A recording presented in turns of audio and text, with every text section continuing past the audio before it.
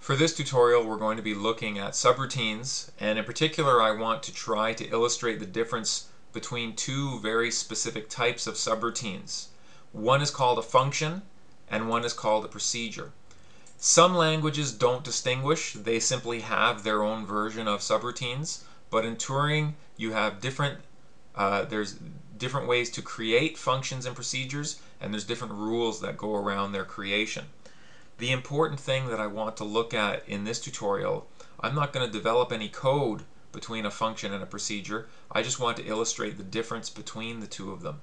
So a procedure is some code that takes 0 or more parameters. So it might take no parameters, it might take some parameters, and it performs an action based on that code.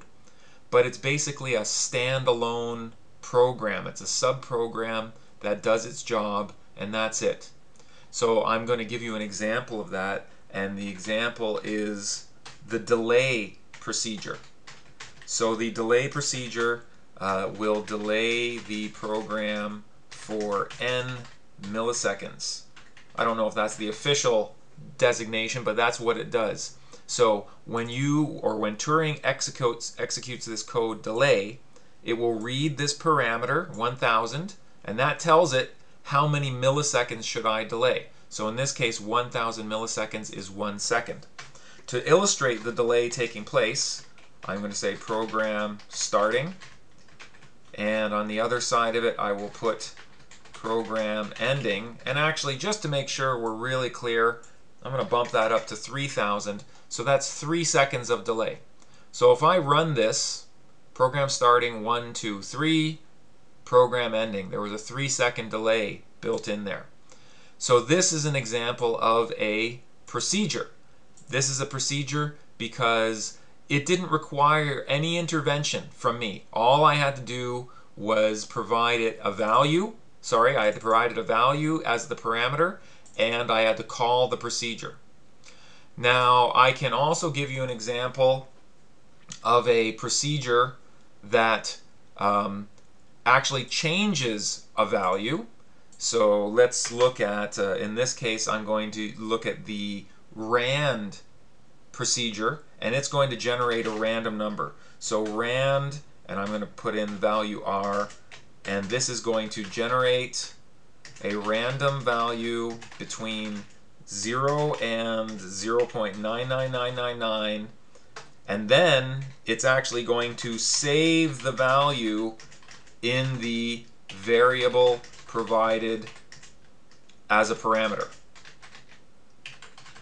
So the value that I generate, so the rand procedure generates the random value between 0 and 0.99999, and then we have to save that somewhere. And so we save that in the variable r. So to do that, I'm going to need a variable r, var r real. And so I'll put a little bit of code around this. Put generate random value, and then put random value r. So let's run our program again. Program starting, a delay for 3 seconds, and then we generated our random value of 0.138494. And that's contained in the variable r. And before this point, the variable r didn't have anything in it, so it actually got a value. So this is a procedure. I should have put that in here as well. Procedure to generate a random value, and this one is a procedure to delay the program for n milliseconds. So what's the difference now between a procedure and a function?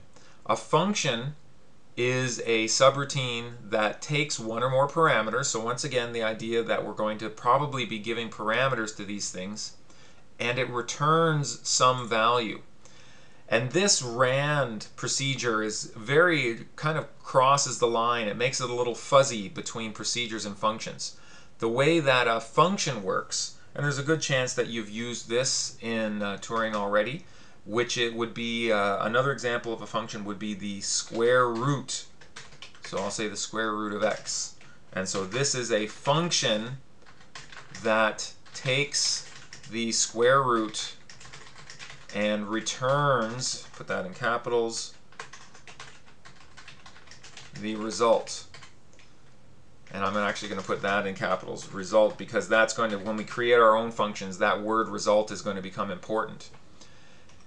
Now, unlike, so let's say put take square root and put the square root is x. So you might think, okay, this is very similar. I'm going to create a variable x, and that's also going to be real. And if I try to run this now, I actually get an error. And the error says, expression is not a procedure and can't be called. These procedures, delay and rand, I just called them just the same way I have the command put, which I called, and then the procedure, and then the command put. Command put, call the procedure, the command put. With a function returns a value. We have to do something with that value, and that means we have to put it into a variable. So I need to actually say answer equals square root. So I'm going to need another variable, var answer, which is also real. So now I'm taking the square root and I'm going to create a result here, and I'm going to save it in answer. I try to run that, and it says program starting and take square root.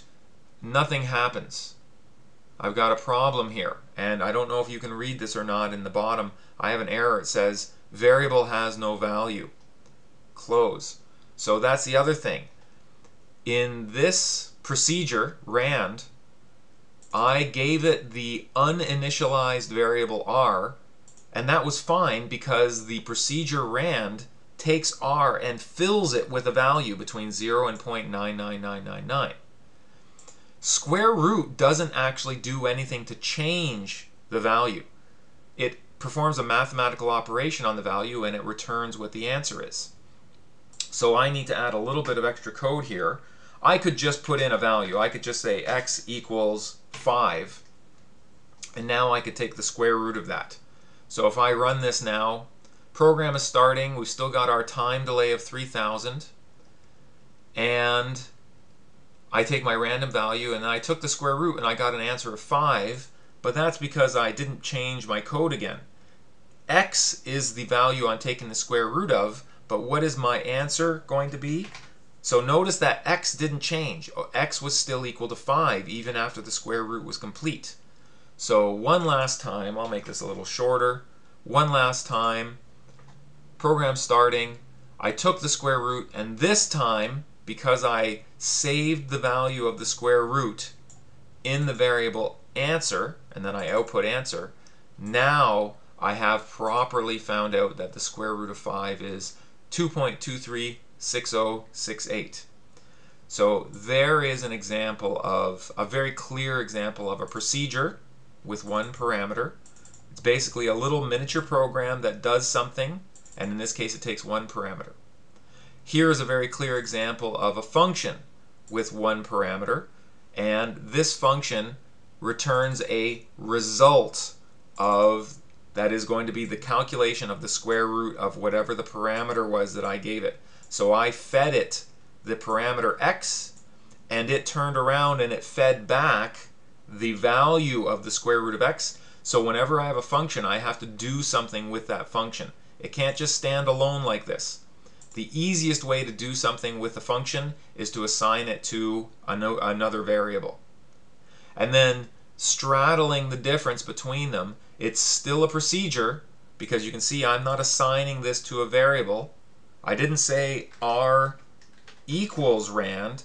I just said the random value, and in this case I gave it a parameter, but I gave it a parameter that was going to be changed. And that's another special way of dealing with procedures. So hopefully that gives you some idea. The important thing to remember here is that when you're dealing with a function, it's going to take a parameter and then it's going to return a value. Could take more than one parameter as well. Whereas with a procedure, it's simply going to do something which could change a variable, but it might not change any variables, it might not require any variables. This is a complicated concept, which is why I didn't write any of my own functions or procedures here. So you might have to look at this a couple of times. Hopefully that makes sense to you. And take a look at how to write your own functions and procedures, and hopefully that will continue to illustrate this concept.